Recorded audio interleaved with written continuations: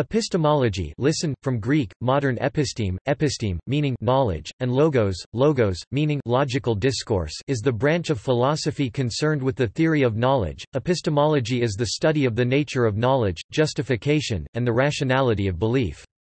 Much debate in epistemology centers on four areas: 1, the philosophical analysis of the nature of knowledge and how it relates to such concepts as truth, belief, and justification; 2, various problems of skepticism; 3, the sources and scope of knowledge and justified belief; and 4, the criteria for knowledge and justification.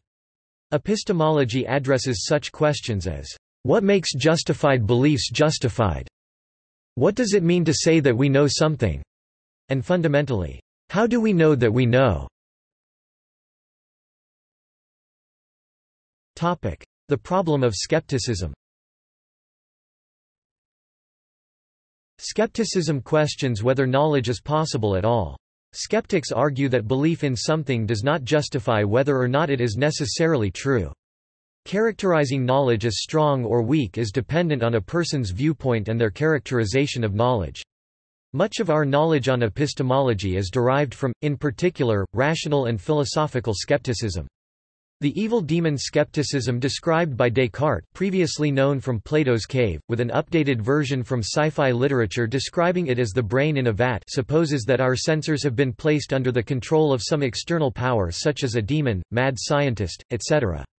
As such, everything we see is a fake, and we can never know anything about the real world inhabited by the demon or mad scientist. Even if these external powers do not exist, we still must depend on only the information provided by our senses and can therefore make no definite statement about anything beyond that information. Skeptics oppose what they sometimes call dogmatic foundationalism, which states that there must be some basic positions that are self-justified or beyond justification without reference to others.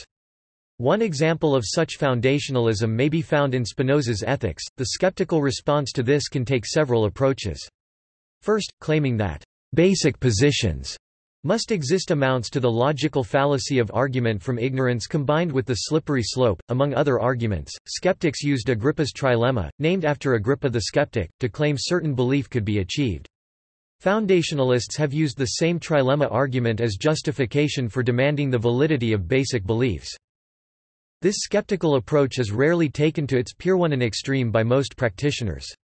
Several modifications have arisen over the years, including the following: 1. Fictionalism would not claim to have knowledge but adheres to conclusions on some criterion such as utility, aesthetics, or other personal criteria without claiming that any conclusion is actually true. Philosophical fideism, as opposed to religious fideism, would assert the truth of some propositions, but does so without asserting certainty. Some forms of pragmatism would accept utility as a provisional guide to truth but not necessarily a universal decision-maker.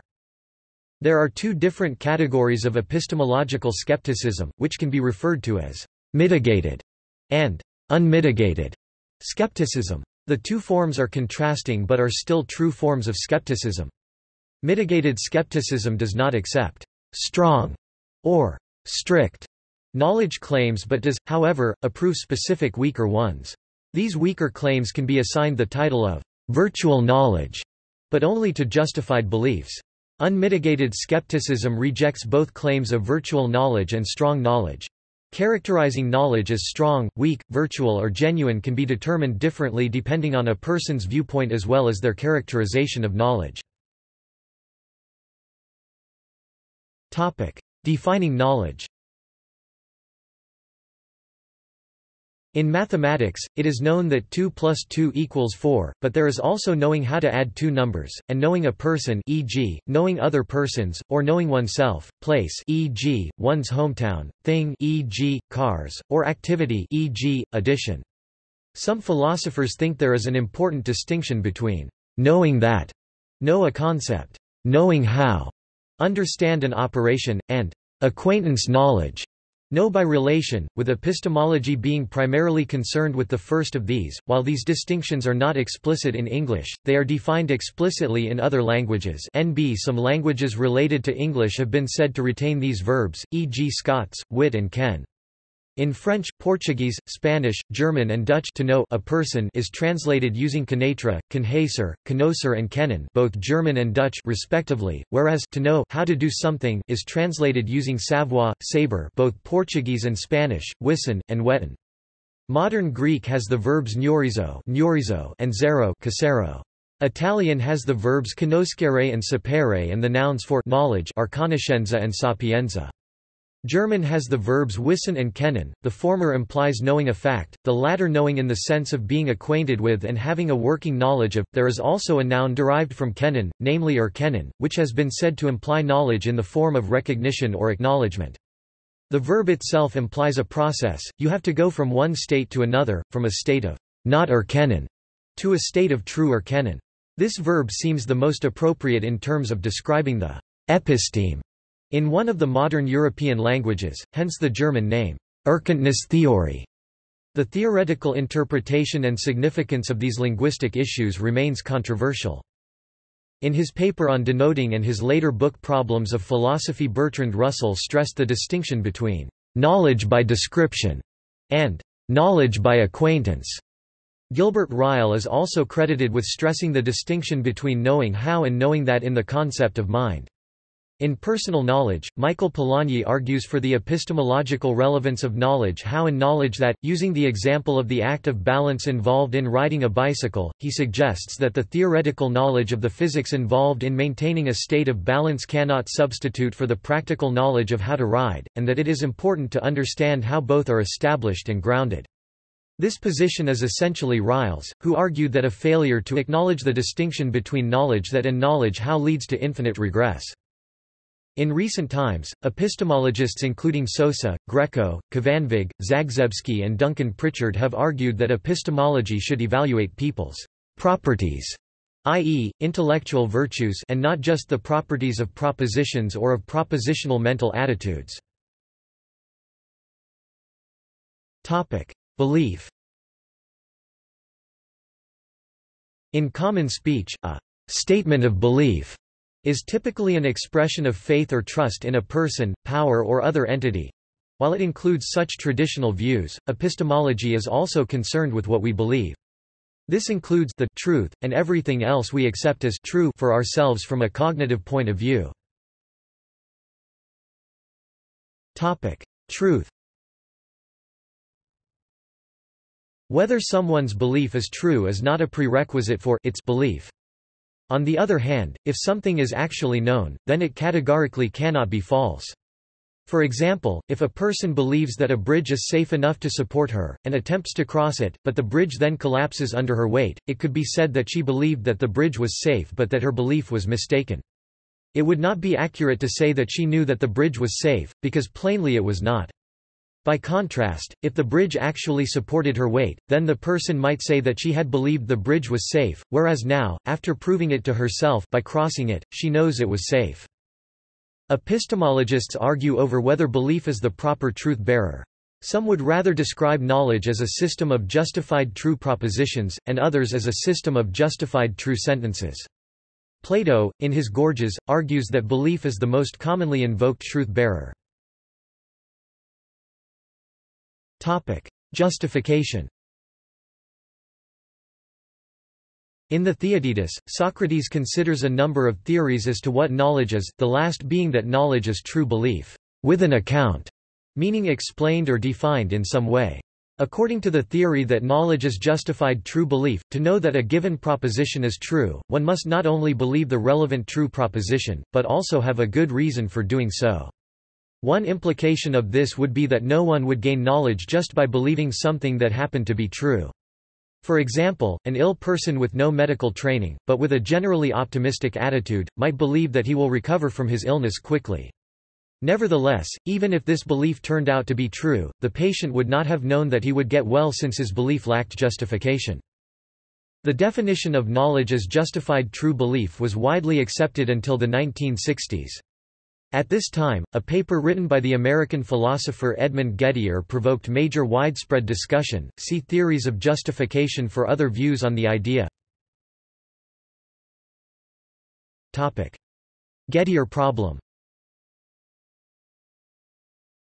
Edmund Gettier is best known for a short paper entitled Is Justified True Belief Knowledge?, published in 1963, which called into question the theory of knowledge that had been dominant among philosophers for thousands of years.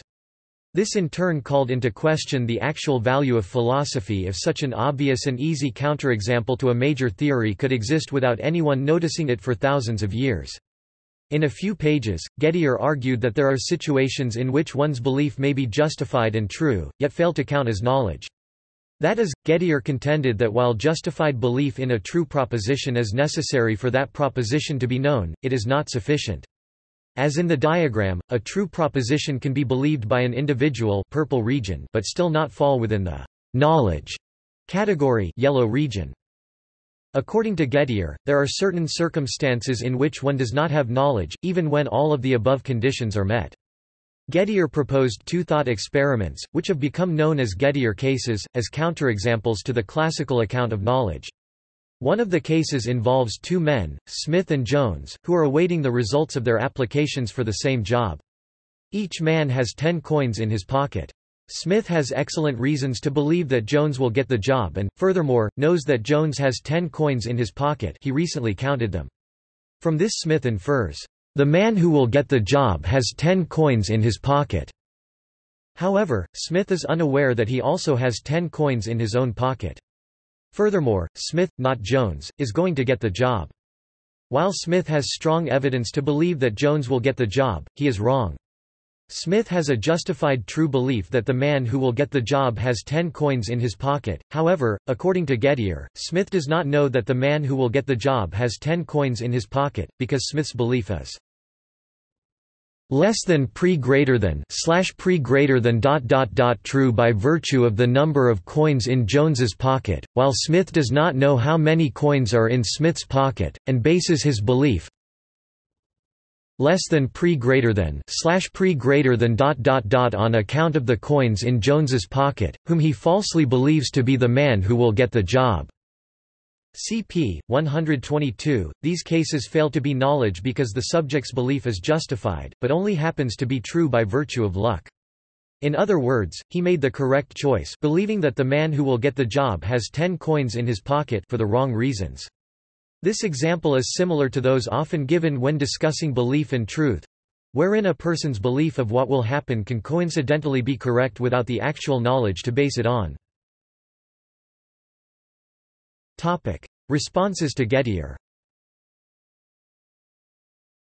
The responses to Gettier have been varied.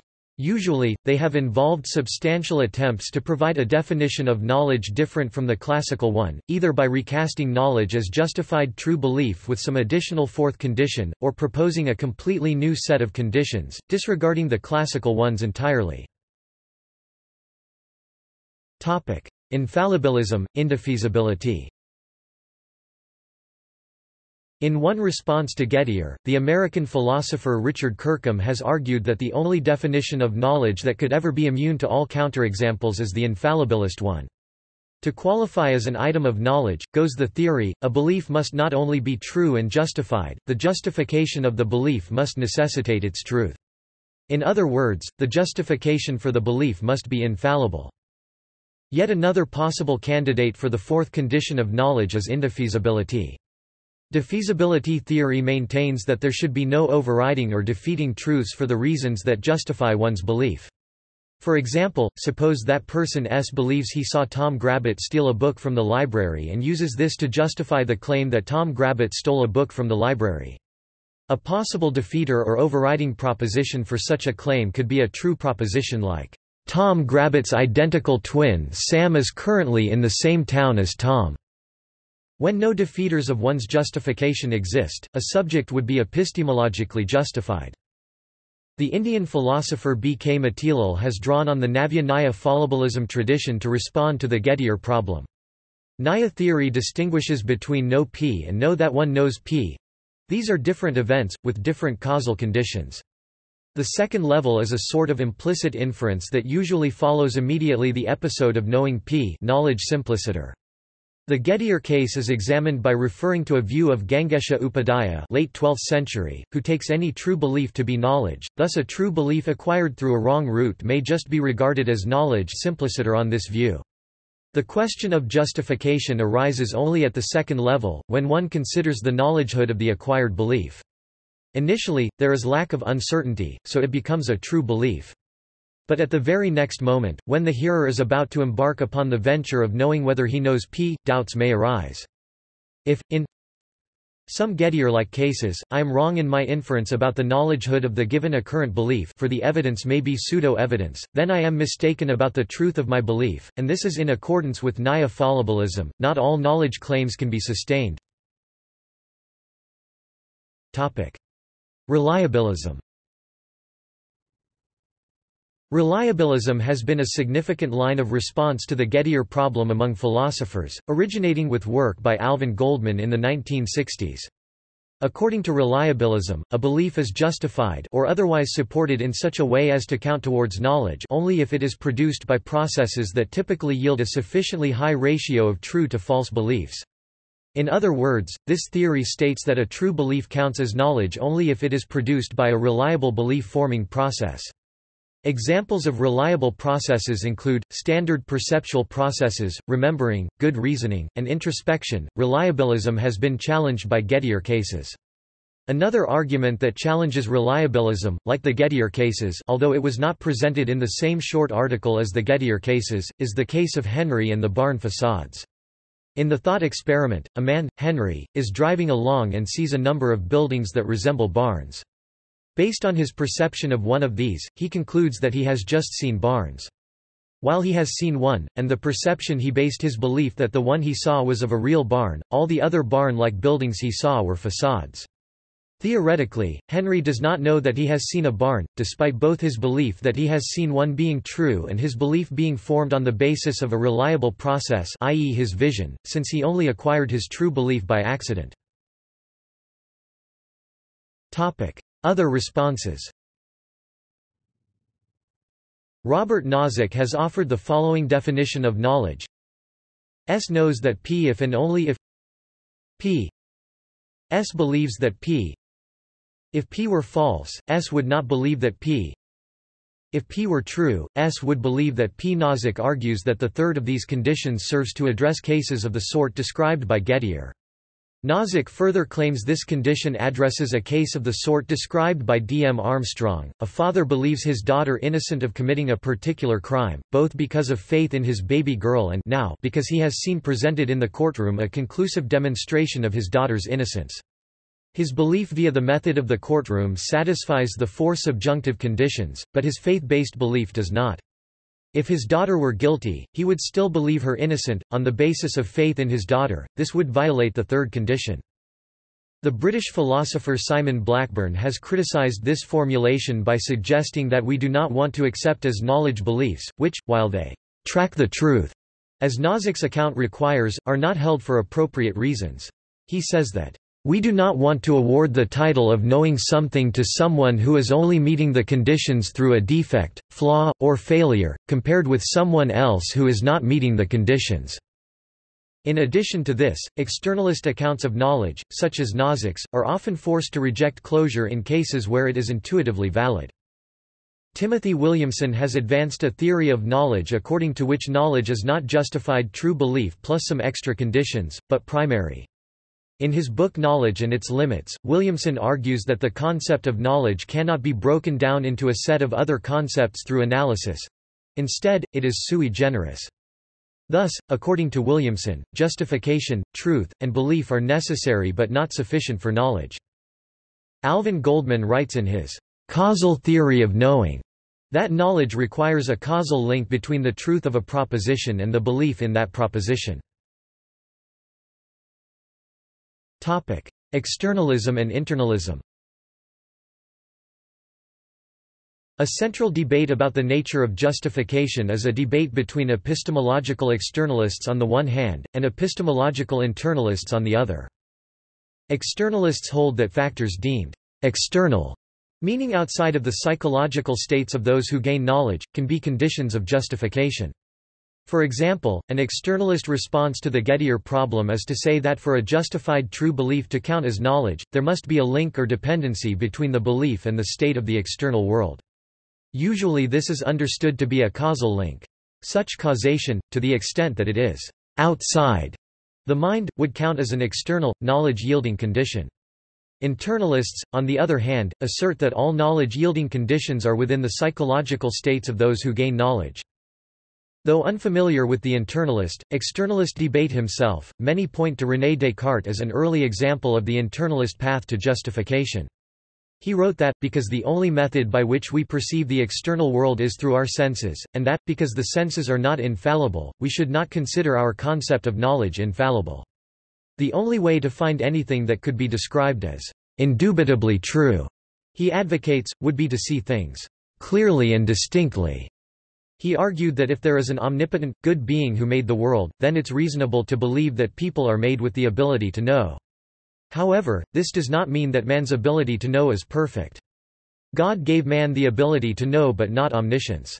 Descartes said that man must use his capacities for knowledge correctly and carefully through methodological doubt. The dictum, cogito ergo sum, I think, therefore I am, is also commonly associated with Descartes' theory. In his own methodological doubt, doubting everything he previously knew so he could start from a blank slate, the first thing that he could not logically bring himself to doubt was his own existence. I do not exist would be a contradiction in terms. The act of saying that one does not exist assumes that someone must be making the statement in the first place. Descartes could doubt his senses, his body, and the world around him. But he could not deny his own existence, because he was able to doubt and must exist to manifest that doubt. Even if some evil genius were deceiving him, he would have to exist to be deceived. This one sure point provided him with what he called his Archimedean point, in order to further develop his foundation for knowledge. Simply put, Descartes' epistemological justification depended on his indubitable belief in his own existence and his clear and distinct knowledge of God. Value problem. We generally assume that knowledge is more valuable than mere true belief. If so, what is the explanation? A formulation of the value problem in epistemology first occurs in Plato's Meno. Socrates points out to Meno that a man who knew the way to Larissa could lead others there correctly. But so, too, could a man who had true beliefs about how to get there, even if he had not gone there or had any knowledge of Larissa. Socrates says that it seems that both knowledge and true opinion can guide action. Meno then wonders why knowledge is valued more than true belief and why knowledge and true belief are different. Socrates responds that knowledge is more valuable than mere true belief because it is tethered or justified. Justification, or working out the reason for a true belief, locks down true belief. The problem is to identify what, if anything, makes knowledge more valuable than mere true belief, or that makes knowledge more valuable than a more minimal conjunction of its components, such as justification, safety, sensitivity, statistical likelihood, and anti-Gettier conditions. On a particular analysis of knowledge that conceives of knowledge as divided into components, to which knowledge first epistemological theories, which posit knowledge as fundamental, are notable exceptions. The value problem re-emerged in the philosophical literature on epistemology in the 21st century following the rise of virtue epistemology in the 1980s, partly because of the obvious link to the concept of value in ethics. The value problem has been presented as an argument against epistemic reliabilism by philosophers including Linda Zagzebski, Wayne Riggs, and Richard Swinburne. Zagzebski analogizes the value of knowledge to the value of espresso produced by an espresso maker. The liquid in this cup is not improved by the fact that it comes from a reliable espresso maker. If the espresso tastes good, it makes no difference if it comes from an unreliable machine. For Zagzebski, the value of knowledge deflates to the value of mere true belief. She assumes that reliability in itself has no value or disvalue, but Goldman and Olson disagree. They point out that Zagzebski's conclusion rests on the assumption of veritism, all that matters is the acquisition of true belief. To the contrary, they argue that a reliable process for acquiring a true belief adds value to the mere true belief by making it more likely that future beliefs of a similar kind will be true. By analogy, having a reliable espresso maker that produced a good cup of espresso would be more valuable than having an unreliable one that luckily produced a good cup, because the reliable one would more likely produce good future cups compared to the unreliable one. The value problem is important to assessing the adequacy of theories of knowledge that conceive of knowledge as consisting of true belief and other components. According to Kvanvig, an adequate account of knowledge should resist counterexamples and allow an explanation of the value of knowledge over mere true belief. Should a theory of knowledge fail to do so, it would prove inadequate. One of the more influential responses to the problem is that knowledge is not particularly valuable and is not what ought to be the main focus of epistemology. Instead, epistemologists ought to focus on other mental states, such as understanding. Advocates of virtue epistemology have argued that the value of knowledge comes from an internal relationship between the knower and the mental state of believing. Acquiring knowledge. A priori and a posteriori knowledge. The nature of this distinction has been disputed by various philosophers, however, the terms may be roughly defined as follows. A priori knowledge is knowledge that is known independently of experience, that is, it is non-empirical, or arrived at beforehand, usually by reason. It will henceforth be acquired through anything that is independent from experience. A posteriori knowledge is knowledge that is known by experience, that is, it is empirical, or arrived at afterward. A priori knowledge is a way of gaining knowledge without the need of experience. In Bruce Russell's article, A Priori Justification and Knowledge, he says that it is knowledge based on a priori justification, which relies on intuition and the nature of these intuitions. A priori knowledge is often contrasted with posteriori knowledge, which is knowledge gained by experience. A way to look at the difference between the two is through an example. Bruce Russell gives two propositions in which the reader decides which one he believes more. Option A, all crows are birds. Option B, all crows are black. If you believe option A, then you are a priori justified in believing it because you don't have to see a crow to know it's a bird. If you believe in option B, then you are posteriori justified to believe it because you have seen many crows, therefore knowing they are black. He goes on to say that it doesn't matter if the statement is true or not, only that if you believe in one or the other that matters. The idea of a priori knowledge is that it is based on intuition or rational insights. Laurence Bonjour says in his article, The Structure of Empirical Knowledge, that a rational insight is an immediate, non-inferential grasp, apprehension or seeing that some proposition is necessarily true. 3. Going back to the crow example, by Laurence Bonjour's definition, the reason you would believe in option A is because you have an immediate knowledge that a crow is a bird, without ever experiencing one. Evolutionary psychology takes a novel approach to the problem. It says that there is an innate predisposition for certain types of learning. Only small parts of the brain resemble a tabula rasa, this is true even for human beings. The remainder is more like an exposed negative waiting to be dipped into a developer fluid. Analytic-synthetic distinction. Immanuel Kant, in his Critique of Pure Reason, drew a distinction between analytic and synthetic propositions. He contended that some propositions are such that we can know they are true just by understanding their meaning. For example, consider, "My father's brother is my uncle." We can know it is true solely by virtue of our understanding what its terms mean. Philosophers call such propositions analytic. Synthetic propositions, on the other hand, have distinct subjects and predicates. An example would be, "My father's brother has black hair." Kant stated that all mathematical and scientific statements are analytic a priori propositions because they are necessarily true, but our knowledge about the attributes of the mathematical or physical subjects we can only get by logical inference. The American philosopher Willard Van Orman Quine, in his Two Dogmas of Empiricism, famously challenged the distinction, arguing that the two have a blurry boundary. Some contemporary philosophers have offered more sustainable accounts of the distinction. Science as knowledge acquisition. Science is viewed as a refined, formalized, systematic, or institutionalized form of the pursuit and acquisition of empirical knowledge. As such, the philosophy of science may be viewed variously as an application or foundation of the philosophy of knowledge acquisition. Regress problem. The regress problem is the problem of providing a complete logical foundation for human knowledge. The traditional way of supporting a rational argument is to appeal to other rational arguments, typically using chains of reason and rules of logic. A classic example that goes back to Aristotle is deducing that Socrates is mortal. We have a logical rule that says all humans are mortal and an assertion that Socrates is human, and we deduce that Socrates is mortal. In this example, how do we know that Socrates is human? Presumably we apply other rules such as, all born from human females are human. Which then leaves open the question, how do we know that all born from humans are human? This is the regress problem. How can we eventually terminate a logical argument with some statements that do not require further justification but can still be considered rational and justified? As John Pollock stated, to justify a belief one must appeal to a further justified belief.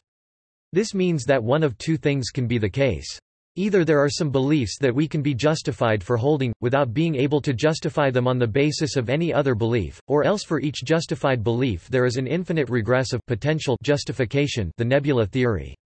On this theory there is no rock bottom of justification. Justification just meanders in and out through our network of beliefs, stopping nowhere. The apparent impossibility of completing an infinite chain of reasoning is thought by some to support skepticism. It is also the impetus for Descartes' famous dictum, I think, therefore I am. Descartes was looking for some logical statement that could be true without appeal to other statements. Response to the regress problem. Many epistemologists studying justification have attempted to argue for various types of chains of reasoning that can escape the regress problem. Foundationalists respond to the regress problem by asserting that certain foundations, or basic beliefs, support other beliefs but do not themselves require justification from other beliefs. These beliefs might be justified because they are self-evident, infallible, or derive from reliable cognitive mechanisms. Perception, memory, and a priori intuition are often considered possible examples of basic beliefs. The chief criticism of foundationalism is that if a belief is not supported by other beliefs, accepting it may be arbitrary or unjustified. Coherentism. Another response to the regress problem is coherentism, which is the rejection of the assumption that the regress proceeds according to a pattern of linear justification. To avoid the charge of circularity, coherentists hold that an individual belief is justified circularly by the way it fits together, coheres with the rest of the belief system of which it is a part. This theory has the advantage of avoiding the infinite regress without claiming special, possibly arbitrary status for some particular class of beliefs. Yet, since a system can be coherent while also being wrong, coherentists face the difficulty of ensuring that the whole system corresponds to reality. Additionally, most logicians agree that any argument that is circular is trivially valid. That is, to be illuminating, arguments must be linear with conclusions that follow from stated premises. However, Warburton writes in Thinking from A to Z, "Circular arguments are not invalid, in other words, from a logical point of view there is nothing intrinsically wrong with them. However, they are, when viciously circular, spectacularly uninformative." Warburton 1996.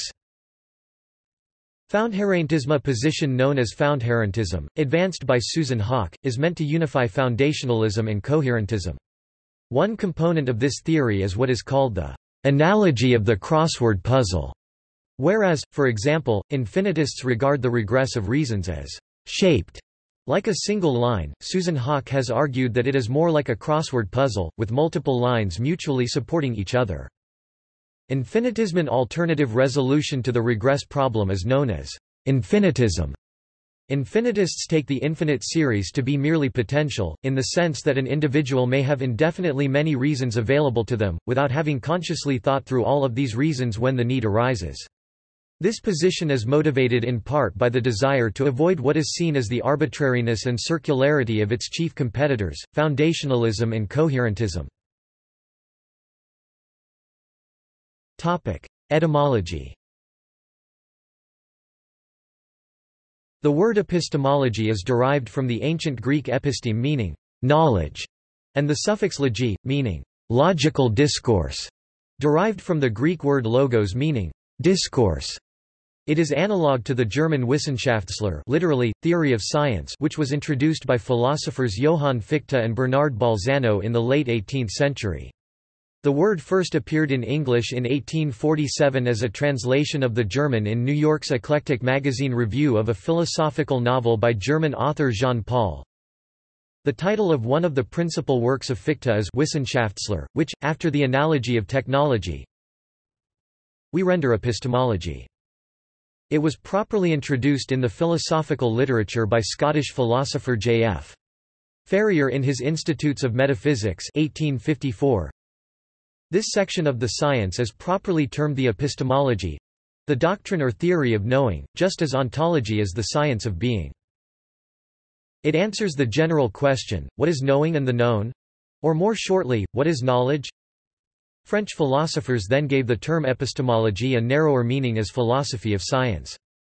E.g., Émile Meyerson opened his Identity and Reality, written in 1908, with the remark that the word is becoming current as equivalent to the philosophy of the sciences. The idea of epistemology predates the word.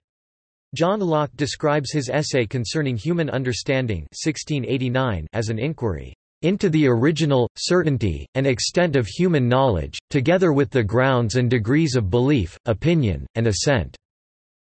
According to Brett Warrant, the character epistemon in King James VI of Scotland's Demonology 1591 was meant to be a personification of a philosophical concept currently known as epistemology, the investigation into the differences of a justified belief versus its opinion.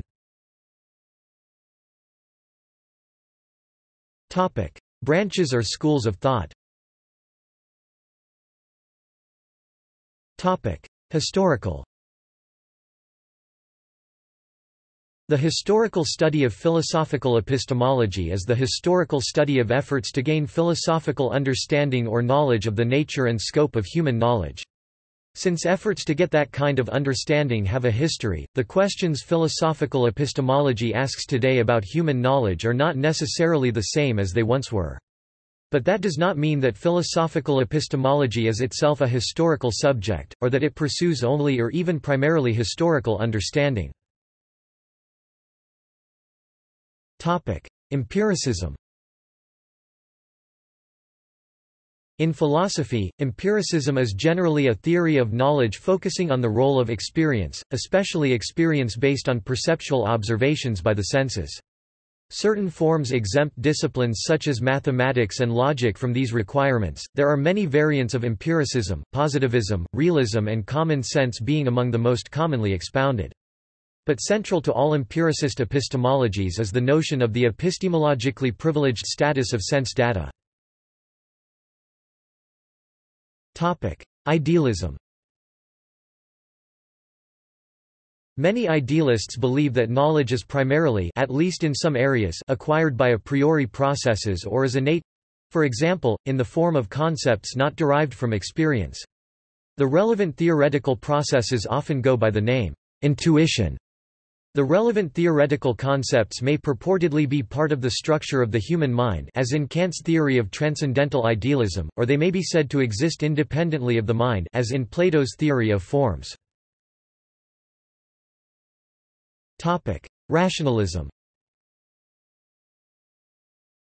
By contrast with empiricism and idealism, which centers around the epistemologically privileged status of sense data empirical and the primacy of reason theoretical respectively, modern rationalism adds a third system of thinking, as Gaston Bachelard has termed these areas, and holds that all three are of equal importance, the empirical, the theoretical and the abstract. For Bachelard, rationalism makes equal reference to all three systems of thinking. Constructivism. Constructivism is a view in philosophy according to which all knowledge is a compilation of human-made constructions, not the neutral discovery of an objective truth. Whereas objectivism is concerned with the object of our knowledge, constructivism emphasizes how we construct knowledge. Constructivism proposes new definitions for knowledge and truth that form a new paradigm, based on intersubjectivity instead of the classical objectivity, and on viability instead of truth. Piagetian constructivism, however, believes in objectivity. Constructs can be validated through experimentation. The constructivist point of view is pragmatic, as Vico said, "The norm of the truth is to have made it." Pragmatism. Pragmatism is an empiricist epistemology formulated by Charles Sanders Peirce, William James, and John Dewey, which understands truth as that which is practically applicable in the world. Peirce formulates the maxim, consider what effects, that might conceivably have practical bearings, we conceive the object of our conception to have. Then, our conception of these effects is the whole of our conception of the object. This suggests that we are to analyze ideas and objects in the world for their practical value. This is in contrast to any correspondence theory of truth that holds that what is true is what corresponds to an external reality. William James suggests that through a pragmatist epistemology, theories thus become instruments, not answers to enigmas in which we can rest. A more contemporary understanding of pragmatism was developed by the philosopher Richard Rorty, who proposed that values were historically contingent and dependent upon their utility within a given historical period. Topic: Naturalized epistemology. Closely related to pragmatism, naturalized epistemology considers the evolutionary role of knowledge for agents living and evolving in the world. It de-emphasizes the questions around justification and truth, and instead asks, empirically, what beliefs should agents hold in order to survive? It suggests a more empirical approach to the subject as a whole, leaving behind philosophical definitions and consistency arguments, and instead using psychological methods to study and understand how knowledge actually forms and is used in the natural world. As such, it does not attempt to answer the analytic questions of traditional epistemology but replace them with new empirical ones. Indian pramana. Indian philosophical schools such as the Hindu Nyaya, and Carvaka, and later, the Jain and Buddhist philosophical schools, developed an epistemological tradition termed pramana, independently of the Western philosophical tradition. Pramana can be translated as instrument of knowledge, and refers to various means or sources of knowledge that Indian philosophers held to be reliable. Each school of Indian philosophy had their own theories about which pramanas were valid means to knowledge and which were unreliable, and why. A Vedic text, Taittiriya Aranyaka c. 9th–6th centuries BCE, lists 4 means of attaining correct knowledge: smrti, tradition, or scripture; pratyaksa, perception; adiya, communication by one who is expert, or tradition, and anumana, reasoning, or inference. In the Indian traditions, the most widely discussed pramanas are pratyaksa, perception; anumana, inference; upamana, comparison and analogy; arthapati, postulation, derivation from circumstances; anupalabdhi, non-perception, negative cognitive proof; and sabda, word, testimony of past or present reliable experts. While the Nyaya school, beginning with the Nyaya Sutras of Gautama, between 6th century BCE and 2nd century CE, were a proponent of realism and supported 4 pramanas: perception, inference, comparison, analogy and testimony. The Buddhist epistemologists Dignaga and Dharmakirti generally accepted only perception and inference. The theory of knowledge of the Buddha in the early Buddhist texts has been interpreted as a form of pragmatism as well as a form of correspondence theory. Likewise, the Buddhist philosopher Dharmakirti has been interpreted both as holding a form of pragmatism or correspondence theory for his view that what is true is what has effective power, arthakriya. The Buddhist Madhyamika school's theory of emptiness shunyata meanwhile has been interpreted as a form of philosophical skepticism. The main Jain contribution to epistemology has been their theory of many-sidedness, or multi-perspectivism. Anakandavada, which says that since the world is multifaceted, any single viewpoint is limited, a partial standpoint. This has been interpreted as a kind of pluralism or perspectivism. According to Jain epistemology, none of the pramanas gives absolute or perfect knowledge since they are each limited points of view. The Carvaka school of materialists only accepted the pramana of perception and hence were one of the first empiricists. There was also another school of philosophical skepticism, the Ajñana. Skepticism. Skepticism is a position that questions the validity of some or all of human knowledge. Skepticism does not refer to any one specific school of philosophy, rather it is a thread that runs through many philosophical discussions of epistemology. The first well-known Greek skeptic was Socrates, who claimed that his only knowledge was that he knew nothing with certainty. In Indian philosophy, Sanjaya Balathiputta was a famous skeptic, and the Buddhist Madhyamika school has been seen as taking up a form of skepticism. Descartes' most famous inquiry into mind and body also began as an exercise in skepticism. Descartes began by questioning the validity of all knowledge and looking for some fact that was irrefutable. In so doing, he came to his famous dictum, "I think, therefore I am." Foundationalism and the other responses to the regress problem are essentially defenses against skepticism. Similarly, the pragmatism of William James can be viewed as a coherentist defense against skepticism. James discarded conventional philosophical views of truth and defined truth as based on how well a concept works in a specific context, rather than objective rational criteria. The philosophy of logical positivism and the work of philosophers such as Kuhn and Popper can be viewed as skepticism applied to what can truly be considered scientific knowledge. See also Notes. References. Works cited. External links. Internet Encyclopedia of Philosophy articles. Epistemology. Internet Encyclopedia of Philosophy. Coherentism. Internet Encyclopedia of Philosophy. Contextualism in Epistemology. Internet Encyclopedia of Philosophy. Epistemic circularity. Internet Encyclopedia of Philosophy. Epistemic justification. Internet Encyclopedia of Philosophy. Epistemology of perception. Internet Encyclopedia of Philosophy. Ethnoepistemology. Internet Encyclopedia of Philosophy. Evolutionary epistemology. Internet Encyclopedia of Philosophy. Fallibilism. Internet Encyclopedia of Philosophy. Feminist epistemology. Internet Encyclopedia of Philosophy.